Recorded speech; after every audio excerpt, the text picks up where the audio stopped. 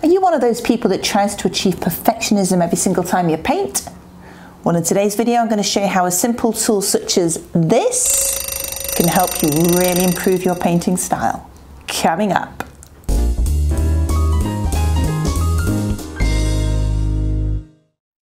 How you going there, guys? I'm here from Paint and Pinot, giving you some top tips for all things art and design. And in today's video, we're going to show you how to really loosen up your painting style. I used to be a perfectionist painter, and I'd spend months and months trying to achieve that perfectionism and actually get really frustrated in the process. So what I'm going to show you today is how just literally setting yourself just a limited time is really going to help you speed up those brush strokes and create something far more impressionistic. So for today's topic, I'm actually looking back through some old photographs. I came across some old pictures when I was traveling around the world, and I was lucky enough to go to Monument Valley in the United States and actually witness how the Navajo live. It was a remarkable experience, but that was about 13 years ago. So now the vision's a little bit hazy. Yes, I've got my photographs to look at, I've got my old grainy videos, but what I'm going to try and achieve today is the fact that that memory is slightly hazy, so it's really going to help speed up the process and give me a little bit more of an impressionist style to that painting. So here's a step-by-step video, guys, on how to do that, coming right up. So the brushes are key when it comes to loosening up our style. We don't want to have any fine detail brushes in our repertoire. So here I've gone with two large brushes, the smallest being the 10mm round head brush, which is still a large brush, and then the 35mm artist brush. Colours wise, we've gone with the white and the black, the warm yellow, the cool blue, and the warm red. And of course the last thing that we need is the clock. So we're going to stick 10 minutes in the corner. I reckon we're going to smash that. So I've already pre-primed the canvas. So I'm just going to give it one extra top coat. The whole point of working in a very impressionist style is that we want it to be nice and loose and wet. So it's a really warm day today, so we just want to keep that paint nice and loose. So I'm going straight on with a 35mm painter's brush, just putting in the horizon line. Here you want to work as quickly as you can. That's the only way you're going to really get that gorgeous impressionist effect. So lots of marks, which you want to try and keep not too repetitive. Keep twisting that wrist, moving the brush around. So I've just gone on with the one tertiary brown colour at the moment, which obviously we're going to have varieties of different tertiary colours throughout this painting, but it wants to be a nice subtle, almost beige effect. Just load up the brush, a little bit darker areas.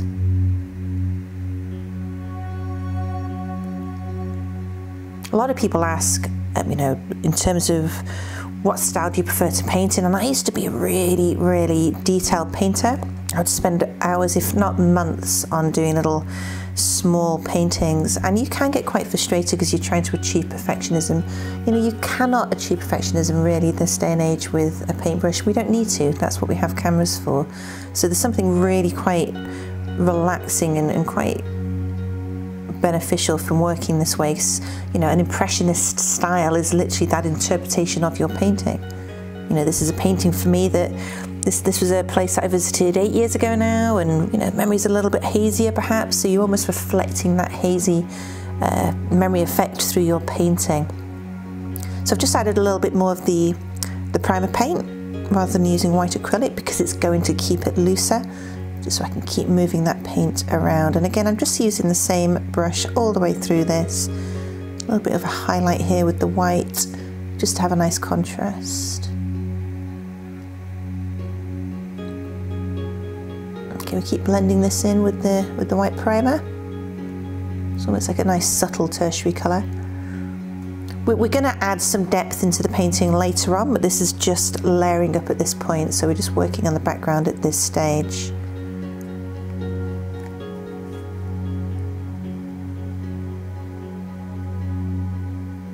Alright, we're now going to move on to the smaller round size 10 brush so that we can start to work on that detail. So just adding a little bit more blue into the tertiary colour, and then we're going to start putting in the monoliths. So this is the rock formations, and again, you don't want to be too perfect with the shapes, almost sketching. I'm just giving a little hint as to where these shapes might be. I'm not worried about the outline at this stage. So I'm going to have a focal point of 3 main monoliths in the middle.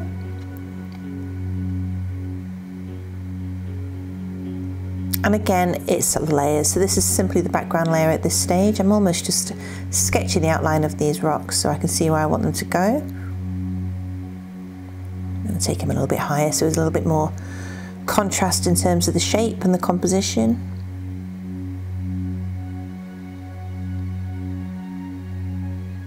I think this fella's going to be my feature monolith.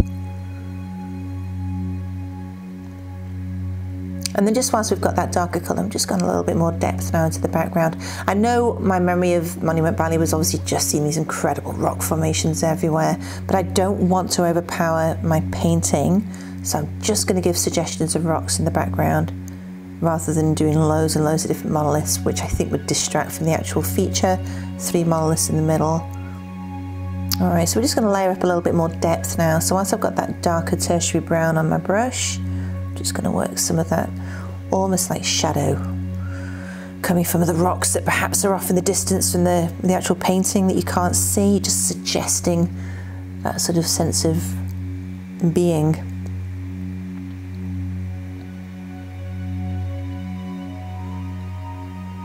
So now we're just going to layer some of that texture onto the monoliths themselves. So we've gone quite dark this time. I have put a little tiny touch of black into this tertiary colour just to give it real good contrast. You want to be careful that you don't go too extreme with that contrast because you still want to give that hazy sense, that foggy sense of a painting, so it really gives that impressionist look.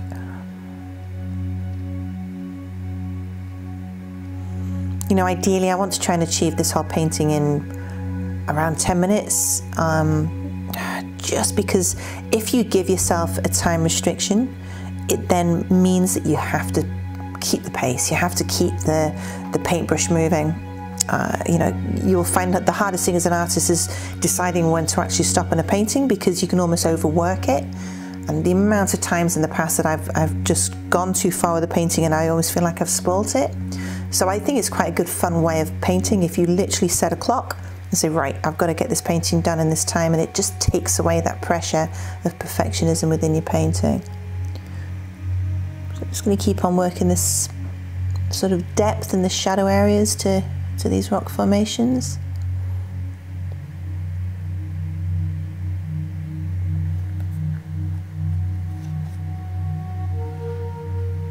I think it's always good as well to get an idea of where the light is coming from. So for me, the light contrast is coming from the right hand side. That's where the lighter areas are going to be. So naturally your shadow is going to be on the left.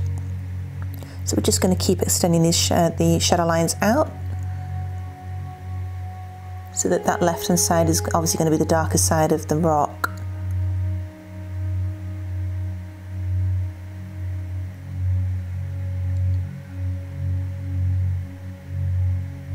Just add a little bit more texture towards the top.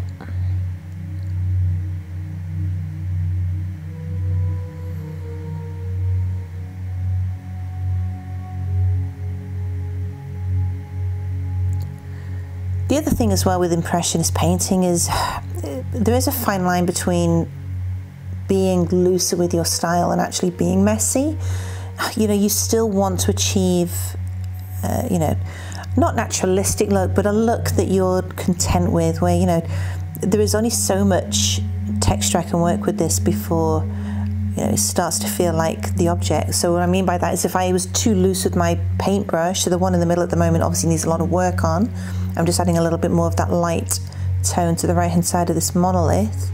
But you've got to find that balance between what is a lovely loose sort of mark painting and what is just rather abstract.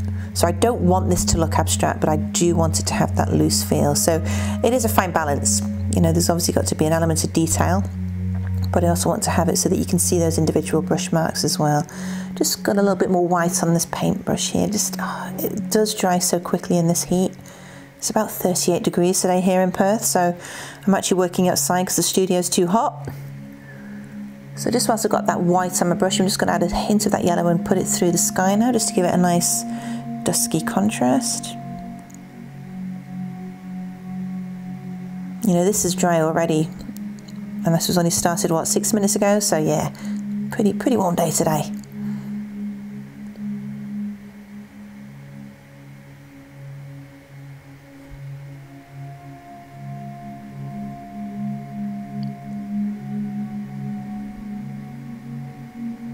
going to be careful that you're not actually, ordinarily I'd work in layers, so I don't want to go over the top of that monolith, so I'm just being careful, but it's because it's drying so quickly, I just want to add a little bit more depth to the sky. Just going to work back over the top of that monolith so I don't lose that foreground. You obviously don't want to have any clouds or anything moving on top of it. And there we go, pretty happy with that. An Impressionist painting of Monument Valley. So there you have it, guys. Hope you've enjoyed today's video on how just these two larger brushes can really help to speed up and loosen up your style of painting. If you have enjoyed the video, then please do hit that like button just below, as it really does help our channel. And if you'd like to see some more weekly top tips just like this one, then do hit that subscription button just below, as it really does help our channel. Alrighty guys, we'll see you next time. Happy painting.